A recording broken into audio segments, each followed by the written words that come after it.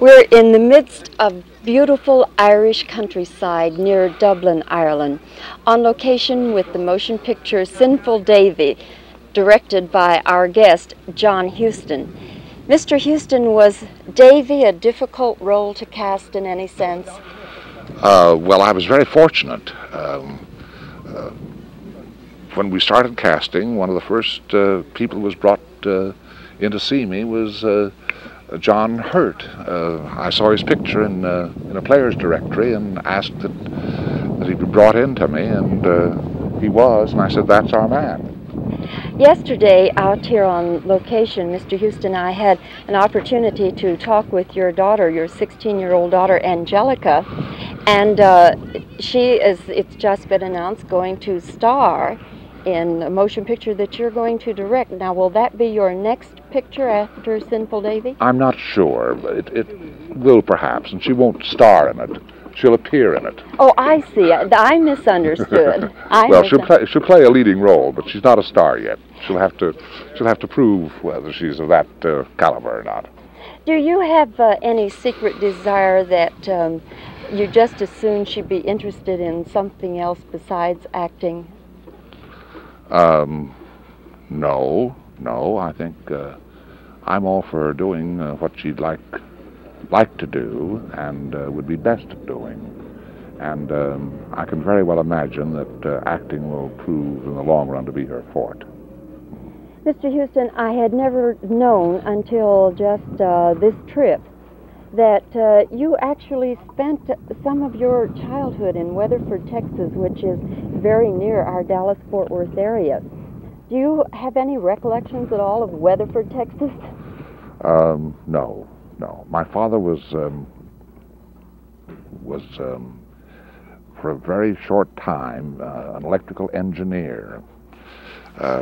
My grandfather had won Nevada, Missouri, the waterworks and the power, Nevada, Missouri, and Weatherford, Texas, in a poker game. And my father was an out-of-work actor. I think his road company had gone bust. And so my grandfather brought him on. My grandfather on my mother's side, his father-in-law, brought him on to become an engineer. So he took a correspondence course and in engineering, and it ended rather disastrously in Nevada, Missouri. There was a fire, and the fire department kept asking for more pressure, and he gave them too much pressure, apparently. And the valves broke, whatever that means, and about half of Nevada, Missouri burnt down as a result, and we left that same night. So our next stop was Weatherford, Texas, where he resumed his work as an engineer. Word didn't travel so quickly in those days. I think Nevada was kept in the background. The events that had occurred there weren't disclosed, and I do remember, it's my first memory in life, a little what must have been a generator, and my father telling me that was mine, that belonged to me. This was in the power works. John Huston, thank you very much for talking with us today. And we're speaking from the countryside of Ireland, near Dublin.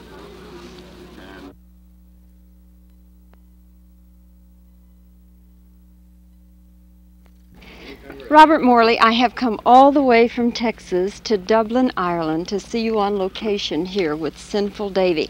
And I had planned to look so chic for you, my darling, and it's so cold that I've had to go around and borrow sweaters from everyone here, and be careful, you're next. My darling, but you do look very chic in that lovely suede, Irish suede jacket. I don't think you could look possibly nicer, even if you tried. Robert Morley, have you ever been to Texas? No, I can't truthfully say I ever have, no. Would you like to come? If I was paid enough, yes. I would, yes I would. Well, why not? I mean, you can, yes I would.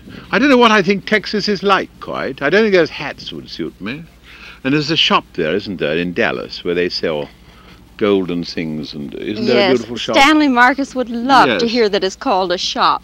Isn't it? Yes, it is. It's a specialty store. It's a way of Neiman life. Marcus. It's a way of life as well, I know.